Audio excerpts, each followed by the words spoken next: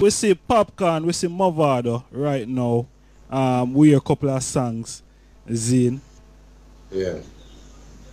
Would I say that is a part of the big money spending when we hear, you know what I mean? Yeah, man. They're part of the big money spending we are spending for mash up the music. Because them never come say Bob Marley and Peter touch a fight or Junior Reid and Half Pint a fight or Dennis Brown and Gregory Isaac a fight. It's not so we set it.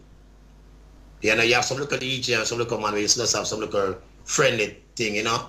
Like that is just entertainment. But the man them take it to a different level right now where, you know, it's like them have no respect for them for no one at all. Because at the end of the day when you do music, you know, you have to think about your mother, your father, your granny,